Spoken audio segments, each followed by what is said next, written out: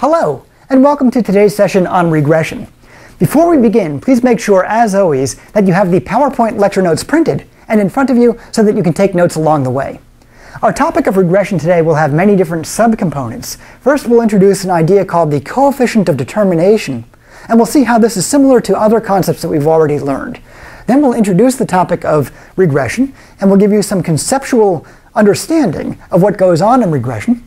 And then we'll speak very briefly about how we would do a regression analysis in SPSS. However, we won't spend much time on that because software packages come and go.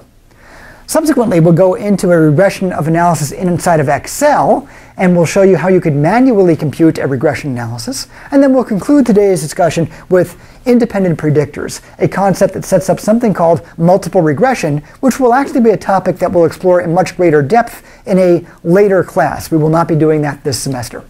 So our first idea is to talk about the coefficient of determination. And to do that, we'll start out with a very intuitive kind of Venn diagram. Here you can see that we're looking at the variability of two different variables, x and y, and we're looking at the extent to which they overlap. Just to remind you of something that you probably recall from an earlier video, we talk about the variables that we have here with respect to this big circle that corresponds to the sum of squares. You might recall that we had measured the sum of squares or computed the sum of squares in earlier videos, where we might begin by having a list of scores, for example, in Excel, and we'd find the mean for those scores. Then in the neighboring column, we would find the deviations of each of those scores from the mean. That would give us a list of deviates. We would then, in the next column, square those deviates, and we'd have a list of squared deviations from the mean, and then finally we would sum those squared deviations, and we'd have a sum of squares. Sometimes that number is going to be relatively large. That would correspond to a relatively large circle. Other times that number can be very small. That would be a smaller circle. So we could do that for any particular variable, and we could see the extent to which the variability in one of our variables is corresponding with that of another variable. And we could do this, for example, using the equals Pearson command, as we've done before in class.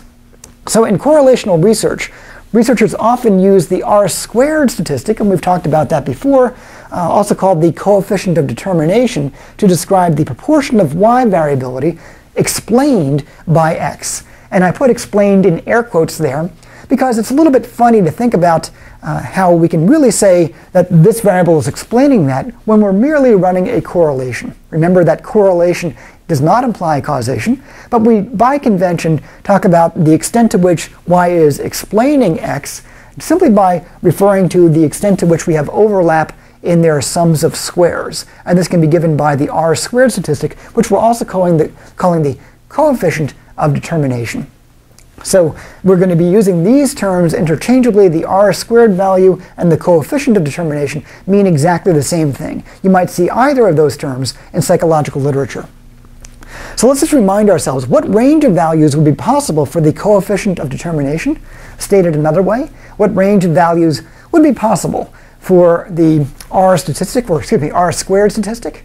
As you might recall, the answer can be derived simply by remembering what the range of R would be. R can range from -1 through 0 to +1. And if you square the values along that range, you'll notice that the squared outcomes will range between 0 and +1. So the answer here is that the coefficient of determination, which is to say the R-squared value, can range between 0 and 1.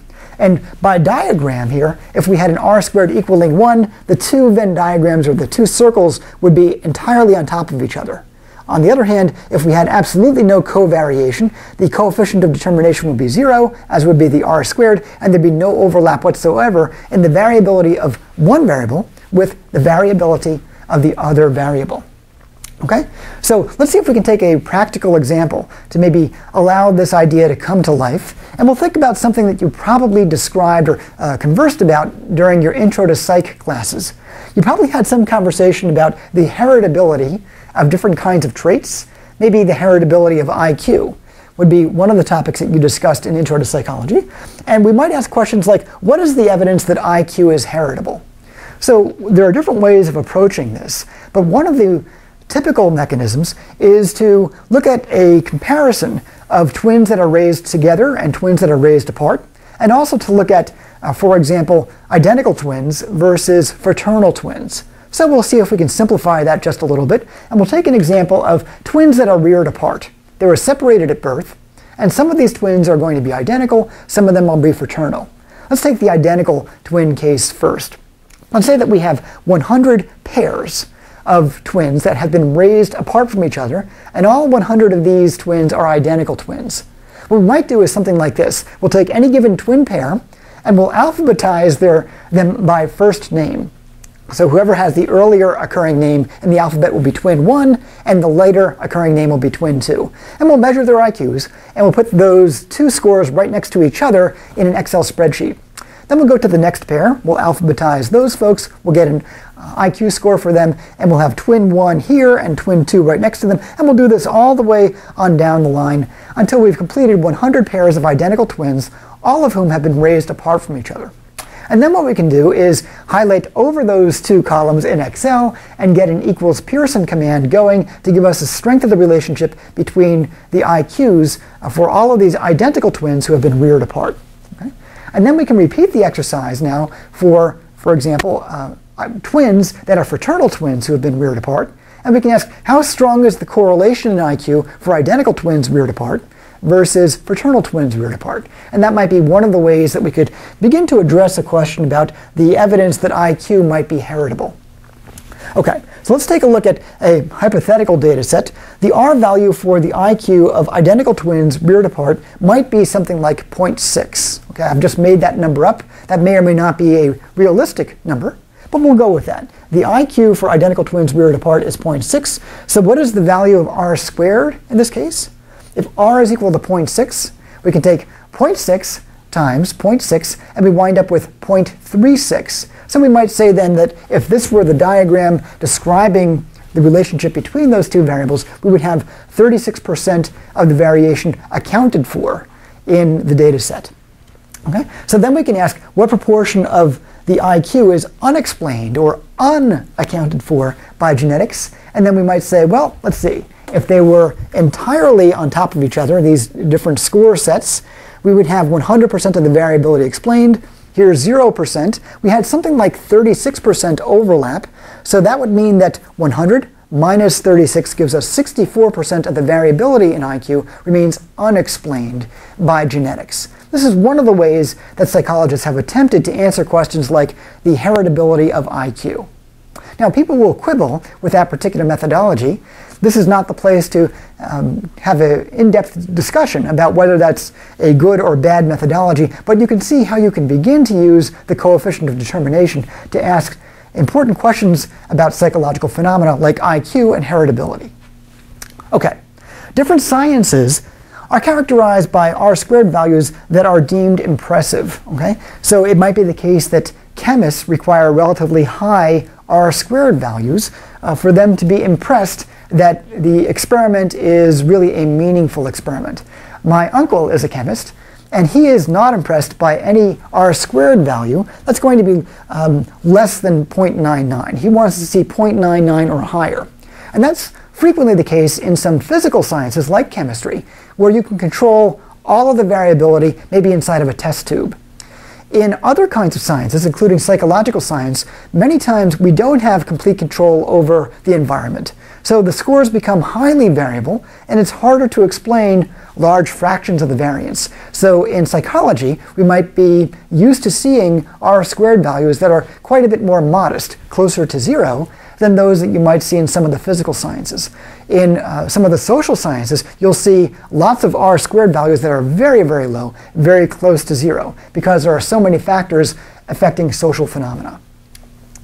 Okay, so as we've already seen, the R-squared is really the same thing as the eta squared. I mentioned that once before, but I want to introduce it here again and remind you now that we have 3 different terms for exactly the same concept. And those different terms are R squared, eta squared, and coefficient of determination. As you're reading psychological literature, you might see any of those terms, R squared, eta squared, coefficient of determination. They all mean exactly the same thing, and that is the proportion of variability in one variable that is accounted for by that of another variable. Basically the overlap that we have here in the Venn diagram. Okay, so why don't we have you stop the video now and make a note of what has been clear to this point and what has been unclear. Okay, welcome back. Now we'll begin to introduce this idea of regression analysis. And to do so, we'll make reference to something that you're already familiar with, and that's the idea of correlation. Correlation is the process of finding a relationship between variables.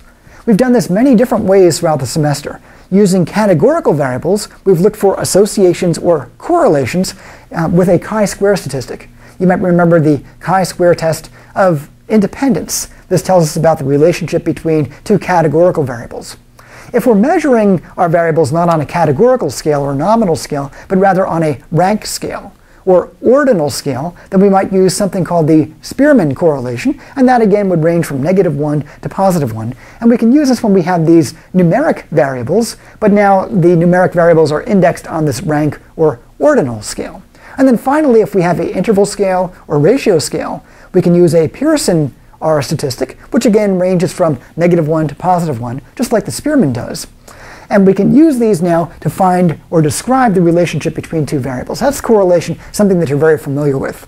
We're going to build on that and mention that regression is the process of finding the best fitting trend line, which might be a straight line, it might be a curved line, but the process of finding the best fitting trend that describes a relationship between variables. So in each of these cases, correlation and regression, we're looking at the relationship between variables. In correlation, we might be using something like a chi-square or an R statistic, either a Pearson or a Spearman R. And over here in regression, we're finding the best fitting trend line. It might be a straight line, it might be a curvilinear trend that we're looking for. So they're very similar to each other because they're both about finding associations between variables. Okay. The R statistic can be tested for statistical significance, and this is something that's a little bit new to us. In the beginning of the semester, we had introduced the R statistic, and we actually computed it manually. But we never tested it for statistical significance because at that point in the semester, we were not yet familiar with the concept of hypothesis testing. Now we know that we have hypotheses that start out with something like, in the population, there's no relationship between the two variables. That might be a null hypothesis for a correlation. What we can then do is test for statistical significance, and we might ask this question: what two factors determine the critical value, that's the number to beat, when we engage in hypothesis testing? One little hint here for you would be to think about the kinds of Excel commands that we've used to get the critical value. Some examples include the equals chi-inv command, or the equals t-inv command, or the equals f-inv command. What kinds of parameters, so to speak, do we put into those commands to get out the critical value? As you might recall, the two pieces of information that we need would be the criterion alpha level. That's the probability of making a type 1 error that we're willing to take, the chance that we're going to take on a type 1 error. And by convention in this class, that's always going to be 0.05, and that's actually the convention in most sciences. So one of the two values that we would need, the two parameters that we would need, would be the criterion alpha level, typically 0.05. The other would be the degrees of freedom. And the degrees of freedom we've computed many times before manually. Here we have it shown in this diagram. The critical value for the R statistic depends on the alpha level, for example 0.05, and how many degrees of freedom we might have. Maybe, for example, the number of pairs of scores that we have in our regression analysis. A moment ago we talked about an analysis of twin IQs, and we may have had, say, 100 pairs of scores. So then our degrees of freedom would be based on those 100 pairs of scores. Okay, here's the actual formula for the degrees of freedom for a regression analysis, which would be exactly the same as that for correlation. In fact, there's a very strong mathematical relationship between correlation and regression. The degrees of freedom would simply be n minus 2. Here, n stands for the number of pairs of scores. So going back to our earlier example, if we had 100 pairs of identical twins who had been reared apart from each other, we would have n equaling 100 minus 2 would give us to 98 degrees of freedom. Okay? Now, why would this be n minus 2 rather than n minus 1? The answer requires just a little bit more knowledge of degrees of freedom than we already have. Here's what we need to know about that. In general, the formula for the degrees of freedom is the number of observations minus the number of parameters that we're estimating. So for correlation, we have an estimate, or one estimate for the x variable. We can think of that as the twin 1 mean. And we have another estimate for the y variable. We can think of that as the twin 2 mean. So we needed to get, for example, a mean score for all the twin 1s, a mean score for all the twin 2s, so that we could develop the deviations and the squared deviations and the sum of the squared deviations, so that we could have a sum of squares for variable x and a sum of squares for variable y. We had to estimate two parameters, two different means, one for the x condition or x variable, one for the y variable. For regression, we have one estimate for the slope and another estimate for the y-intercept. You'll recall the formula that you might have learned in 7th, 8th, or 9th grade, y equals mx plus b. This is the equation of the best fitting straight line. You can use regression to estimate the best fitting straight line or even curvilinear trends or trigonometric functions such as sinusoids and so forth. Today we're going to be emphasizing the y equals mx plus b equation. So we're going to need a slope and we're going to need a y-intercept. Here again, we're estimating two features or two parameters. In this case, a slope and a y-intercept. Okay, so let's say a little bit more about that. This is probably familiar to you, but just to remind you of an intuitive way to think about slope is, again, a ratio. And we said at the beginning of the class this semester that we would always be referring to ratios, ratios, ratios. Here we can think of slope as a ratio expressed as the change in the y-axis variable in the numerator and then the change in the x-axis variable in our denominator. An intuitive way to think about this is the rise over the run. Remember that our y-axis or ordinate will be rising or falling. Okay? And then we have a change in our x-axis or abscissa. And we can think of that change as being, or that ratio, excuse me, as being the slope. Okay? Here's another way of expressing that. We can think about the change in the y variable as y2 minus y1. And we can think about the change in our x variable, which is in our denominator, as x2 minus x1. So the rise on the ordinate, y2 minus y1, over the run on the abscissa, x2 minus x1. Let's make this gesticulation together. Will you do this with me? Rise, and we're going up and down the y-axis or ordinate. The rise over the run. Please do that with me along the x-axis. So we need to compute those two quantities. Here's a diagram that makes this very, very intuitive for all of us. We can have our y-axis variable here, and we can have our x-axis variable here. And we can see that if we take a particular point, here's one of the points that we might have on our scatter plot. We've made scatter plots before. It has a x1 coordinate. It has a y1 coordinate. Here's another point that we might have in our scatter plot. It too has a x coordinate and a y coordinate. We'll call that our second point, so we'll call that x2 and y2. And what we can do is look at the change in y, that's our run. That would be y2 minus y1, over the change in x, that's our run along the x-axis, x2 minus x1. So rise over run in pictures. Okay? Here the regression is linear. We have a very straight line, y equals mx plus b, but not all psychological phenomena are well described by a best fitting line that's straight. Sometimes we get these trend lines that are very orderly, but they happen not to be straight lines. Maybe the most well-known example of this is the relationship between performance on any number of tasks and your arousal level. When you're just getting up in the morning and your arousal level is low and you're still groggy, your performance is probably going to be lowish. On the other hand, if your arousal level is extremely high and you're very nervous and you're very jittery, it's easy to make a lot of mistakes when one is jittery. In the middle, we have something of a sweet spot where our performance is maximal. So here we have a very orderly relationship, and we can form a regression line, the best fitting trend. In this particular case, though, the trend would be nonlinear. It would be curvilinear. Okay? So today we're going to be focusing mostly on linear trends, but I do have one question for you. What would the equation for this nonlinear trend be? We'll let you stop the video and think about that just for a moment.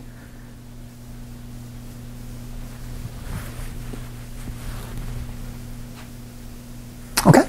As you might recall, that this might be described well by a quadratic equation, which would take the form of y equals ax squared plus bx plus c. Now what's interesting is, in that case, you'd be making some guess about the ax squared value and the bx value and the c value. So you'd actually be estimating three parameters. So if you were doing this particular kind of trend analysis and you were using a quadratic fit, you take the number of scores that you have, just like you did a moment ago, and you would subtract the number of parameters that you're estimating. Here you'd have one for the x squared component, one for the x component, and one for the intercept. That would give you 3 parameters. Your degrees of freedom would be number of scores minus 3 in this case. Okay, let's return now to the simpler case of linear regression. That's what we're going to spend most of our time on today. And we'll remind ourselves or develop some intuitions about how to compute the slope and the y-intercept in the simple y equals mx plus b equation.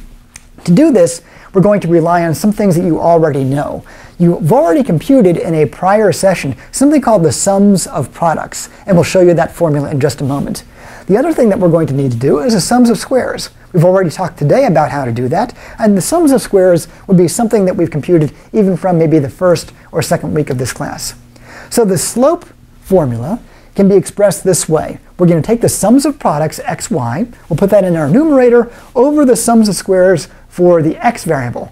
Just to develop a little bit of intuition about this, let's remind ourselves that slope is equal to rise over run, the change in y over the change in x. So what we might be able to intuit from this particular formula is that this expression, SPXY, must in some way refer to how much variability there is on our y-axis.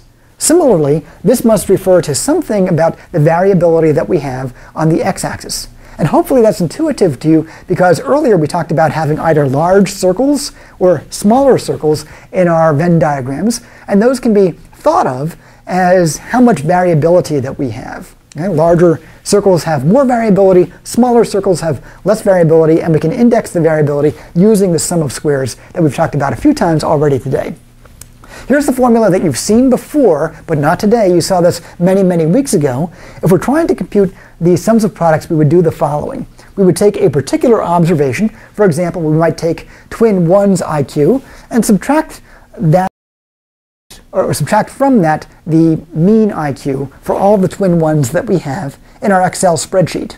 Similarly, we can take a y-score, which might be the twin 2 score that we have in a particular pair, and we subtract from that the twin 2 mean, and we get these deviates, a deviate for twin 1, a deviate for twin 2, and we multiply those two together, and we get a product.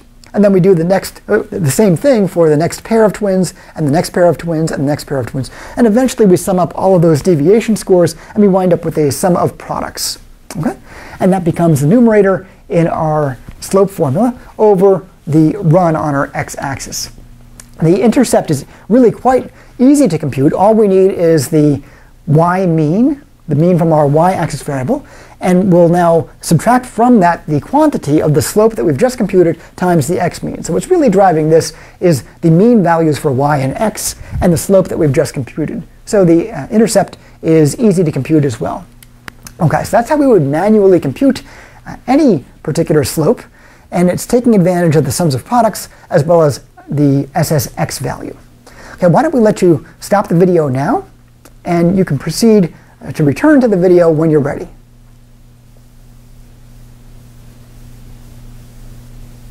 Okay, welcome back. In the next section, which I'm going to skip over largely because there are some details here about the SPSS software that might come and go. So some of the details about what we click on might be true contemporarily, but with the next version of SPSS, it could very well not be true. Just very briefly, we will go in and use the Analyze menu. There's a Regression submenu, and we could slide the different variables into the Regression submenu. What's important here is that whether we're using SPSS or some other kind of software, frequently we get as output this kind of coefficients box. And I'd like to spend a little bit of time on this because whether we're using SPSS or not, we'd like to be able to understand how to pull information out of a software package in order to develop a few different things. We want to get the equation for the best fitting line. We'd also like to get the R statistic. We'd also like to be able to determine whether the R statistic is significant or not. Okay, so the coefficient section, in this case in SPSS, might look something like this. You might notice that we have a model section, an unstandardized coefficient section, a standardized coefficient section. They even give us information on a t-test, which we will not need, although there is a formal mathematical similarity between a t-test and an r-test that we could talk about in an upper level course. Finally, we get the sig value, and we've looked at sig values many times before. These are also called p-values, and they refer to the probability of a type 1 error. Okay, so let's see what we can pull out of the coefficient section for a regression equation. And here we're going to develop the example where we might be regressing the extent to, or the salary that we're earning on the education level that we have. Many students are wondering, after they've invested all this time in education, will it pay off in terms of salary? So we can run a simple regression analysis to find the best fitting line that relates these two variables to each other. We're trying to predict a criterion variable of salary using a predictor variable on the x-axis of your education level. So let's say that we had done this inside of SPSS. This might be what our output looks like. Okay, let's see what we can pull out of this. First, if we're trying to get the regression equation, y equals mx plus b, we're going to need a few pieces of information, including the y-intercept. In the SPSS output, we can always go to the first line, which will be labeled as constant, and there's going to be some constant value in the unstandardized coefficients box. In this particular case, it's minus 9,923.665. That value, shown here in the unstandardized coefficients on the constant line, will be the b in y equals mx plus b. This is the y-intercept. So as we begin to build this equation, we can extract that number for our y-intercept. So here, b is equal to minus 9,923.665. We also need the m, or the slope. Where does that come from? Well, on the line down here, we have our predictor variable. In this case, it's the education variable that we're using to predict the criterion, which is the salary. We can now pull out that unstandardized coefficient, and we get 1,807.836. So that becomes the m in our y equals mx plus b equation. Okay, and then if we put some of those together, you can see that we have y, which in this case is going to be the salary level, is predicted by this value times the x, it's the level of education that you have, minus some constant value that comes from here.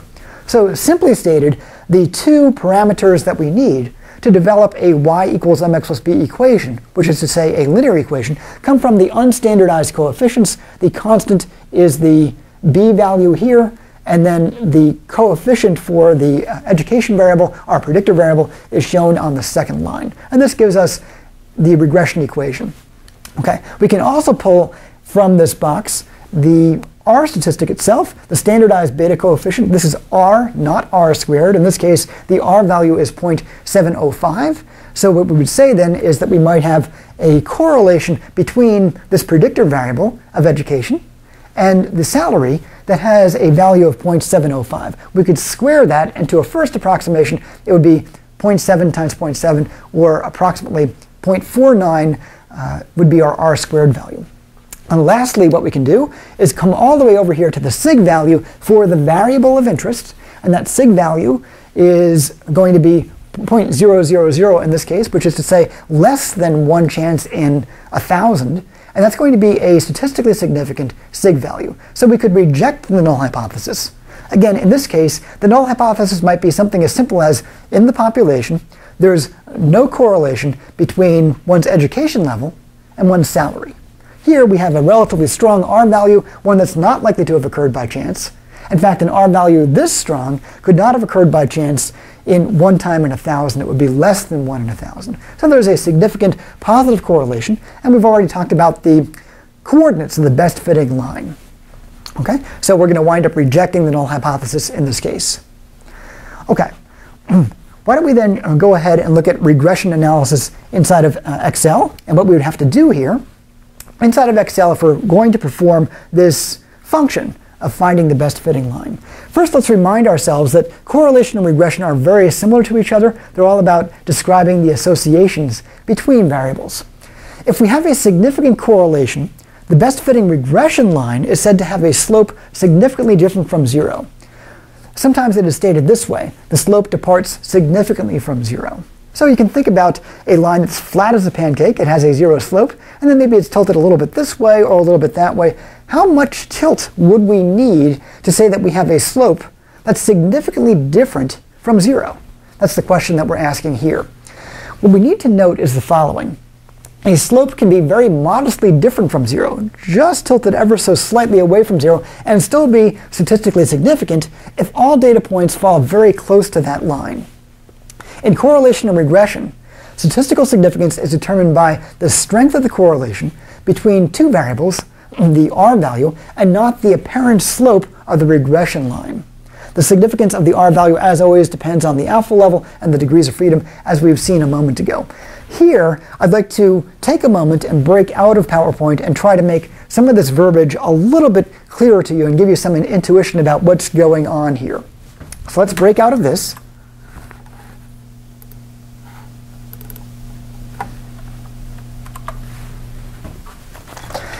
And take a look at some hypothetical data sets. We'll use the example that we used a moment ago when we had computed the regression analysis for the relationship between education level as our predictor variable and our criterion variable, which was salary. And here I've got two hypothetical plots. In this particular case, I've got salary shown as a function of education, and you might see a relatively strong slope. But I also hope you'll notice that there's a pretty good circular cloud of dots here. So the cloud of dots is not perfectly circular. It's a little bit on the elliptical side with an upward slope to it, as you might see. But notice how much scatter there is. In this particular case, we might, hypothetically, have an R value that might be something like 0.28. And it might turn out that is a non-significant R value. And if it is, we would say that this slope is not significantly different from 0. Why? Because the R value is not a significant R value. Let's now contrast that with a different picture. Same variables, salary, is plotted as a function of education. Again, education is the predictor variable. That's the terminology that we use. Salary is our criterion variable. That's the terminology that we use. Here, you might see that this slope looks more modest than this slope. But there's a critical feature here that I hope you can see. And that is that all of these points very tightly adhere to that best fitting line. The line itself isn't very steep. It's only slightly greater than 0, and yet, because all of the points are so close to it, we wind up with a very impressive R statistic. Here, the R is 0.74, as contrasted with the 0.28 that we had a moment ago. Because this R value is so strong, it might turn out to be statistically significant. And if it is, then we could say that this slope is statistically greater than 0. It is reliably or statistically greater than a flat slope, which would be a 0 slope. Now, this can be a little bit counterintuitive.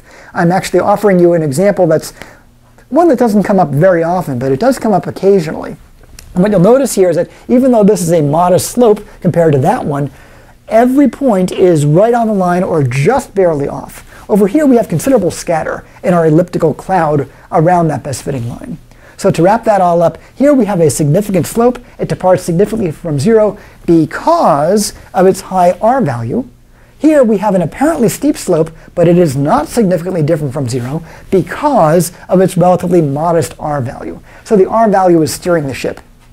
OK, let's go back to our regularly scheduled program.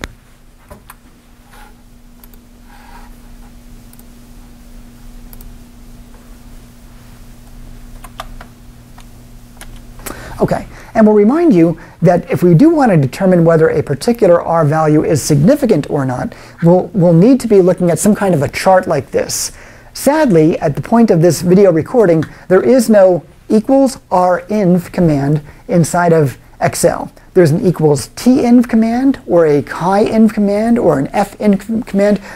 In principle, the programmers at Excel could have given us the rinv command. They haven't yet done so. So if we want to determine whether we have a statistically significant R value, which would help us understand whether the slope of our regression line is statistically significant or not, we'll have to do it the old-fashioned way. We'll have to go to a chart that contains the critical values, the values that we would have to beat in order to determine whether we have a significant slope or not. Okay. Remember, the regression line can help us predict one score based on another score. And the terminology that we might use for the regression line might be something like this. The regression line accounts for, or perhaps explains, some fraction of the variability in the scores. And that fraction will be corresponding to the R squared value. So it might be, for example, that we have a 0.7 correlation between education level and salary. If we square the 0.7, we might get something like 0.49, and we would say that this best fitting line explains 49% of the variability in salary. Right? To explain or to account for, again, does not mean that we have a causal relationship. This is simply the terminology that many different sciences, including the science of psychology, have adopted. We want to emphasize, as always, that correlation does not imply causation. A synonym for regression is prediction. Okay, so correlation and regression are very similar to each other. We use regression for prediction, and you might recall that the prediction is one of the 4 goals of the scientific method. Do you remember what the other 3 are? In fact, maybe you can call off all 4 of them. We'll give you a moment to see if you can do that. Okay, so from the most rudimentary of the goals, we would start out with description, and then after we have description, we hope that we can go up to prediction. And today's conversation has been about how we predict using these best-fitting trend lines. Regression helps us with prediction. Beyond that, we also talked about explanation. This is trying to understand causal relationships. And earlier this semester, we talked about the importance of experiments, where we can have tightly controlled conditions, randomized groups, and we can have experimental manipulations to get to causation. And hopefully, once we understand causation, we can begin to apply what we've learned to solve real-world problems in the application level, the final and 4th goal of our 4 goals in the scientific method. A significant correlation implies a significant capacity for prediction that is reliably better than chance. We're hoping that we can use an x-axis score to make a better than chance prediction about a y-axis value.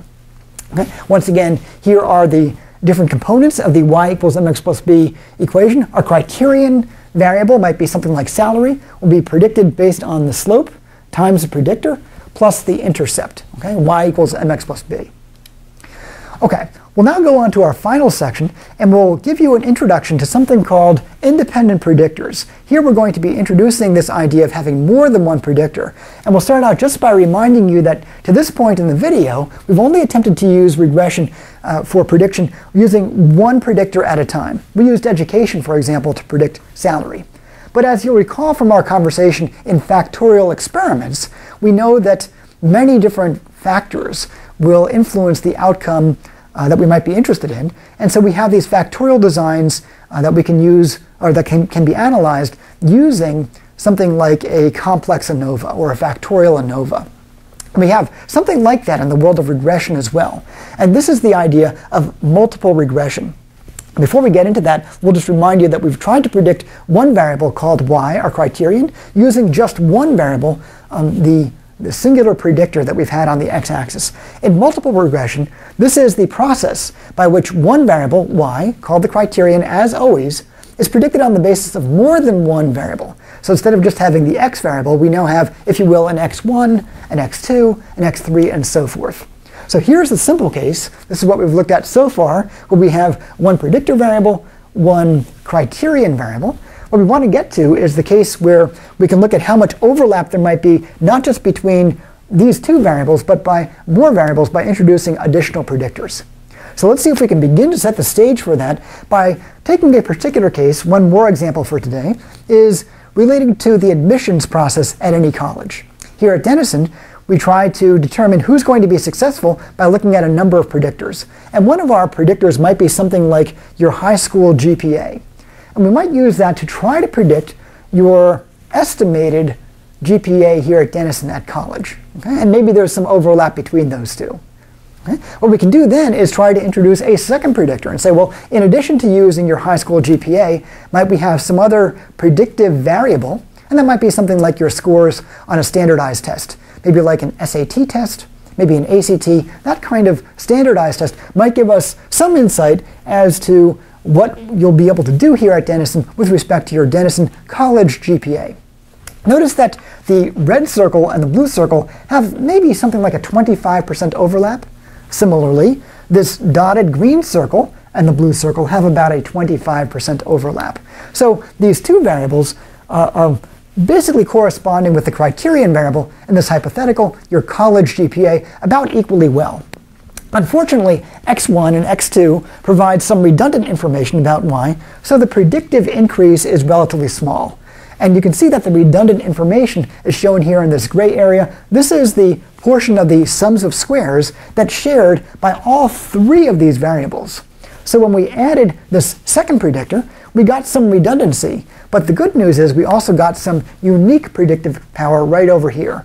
The area that overlaps between green and blue that is not also shared by the red region.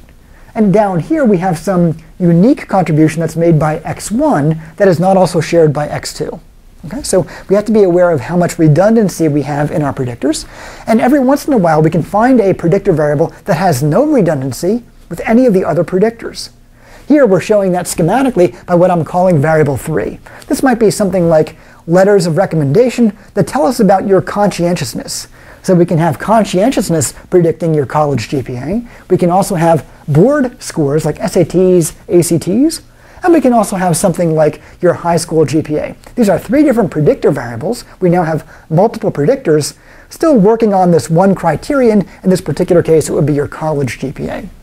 Right? So what we can say here is variable 3 has no overlap with either x1 or x2, so it would add the most new information. It doesn't have any redundancy whatsoever. In short, since all 3 predictors provide some unique information, predictions would be best when using all 3 of these. Remember, the best predictions are the ones that give us the most covariation. And by using all 3 of these, we're covering a lot of the area inside of the blue circle, which would be the college GPA in this particular case. Here's an interesting question. If you wanted to be more parsimonious, and by parsimonious we mean economical, or if you wanted a simpler kind of prediction, rather than using all 3 of these, let's say that you wanted to pick just 2. Okay? So you're using 2 predictive components rather than 3. That's a simpler model, a simpler predictive model. Which 2 would you pick and why? Well, let you think about that just for a moment. Okay, hopefully you came to this conclusion. The first thing you would do is you would pick x3 as your variable. This has the unique prediction with this blue area. There's no redundancy there. And then what you would do is pick somewhat arbitrarily either the red one or the green one as your second variable, because these red and green ones have some redundancy. You wouldn't pick just the red and the green, excluding the purple. Right, because the green and the red have so much redundancy that you're not buying a lot of new information. So if you could pick only 2, you would start out with this one, which has no redundancy, and you would pick either of the other 2.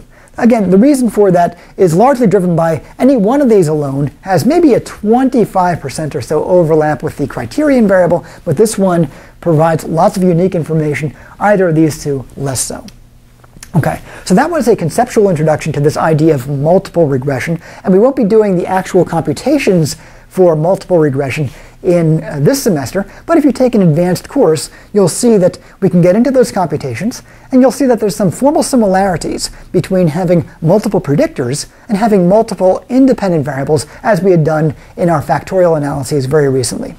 So we're at the end of today's video. Thank you for staying with it. I hope you'll make a note of what has been very clear, and also what's been unclear, and I look forward to hearing your questions and comments in class. See you in class.